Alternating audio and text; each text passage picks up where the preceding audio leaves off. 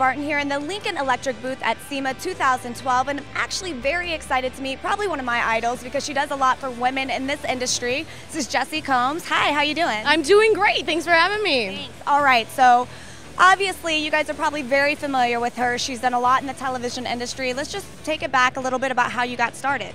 Well, I had a degree in custom automotive fabrication. I got lucky and got a job on Extreme 4x4 on the Spike TV that hosted that for about 4 years, and that was definitely like a hands-on full fabrication show. Like, it was my co-host and I basically doing all the work on all the cars. So we didn't have any of the behind-the-scenes helpers. I went and built motorcycles with women live in front of a group of people, and then I went and filled in for Carrie on Mythbusters for her maternity leave.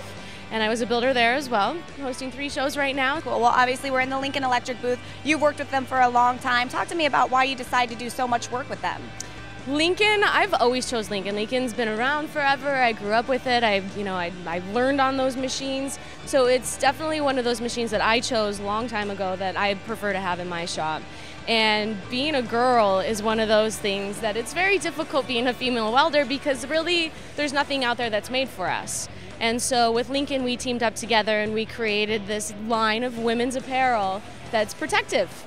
We have leathers that fit us. They have an hourglass shape to them. The sleeves are shorter. The shoulders actually are fitting us and not drooping. And it doesn't look like I'm wearing my big brother's coat that's, from 250 pounds. It's in gloves that actually fit our tinier hands. We're smaller girls, and to be able to wear something that's more safe for us it's a huge step. And it's a very precise job, welding, and I mean having gloves that fit and something like that, a jacket that's comfortable, is very important to you. Well, it's safety first and foremost. But yeah, I mean the agility that I have now being able to wear these gloves it makes my job so much easier because I'm not always struggling with getting a glove stuck in something or trying to fold the finger over just so I can grab something. Yeah.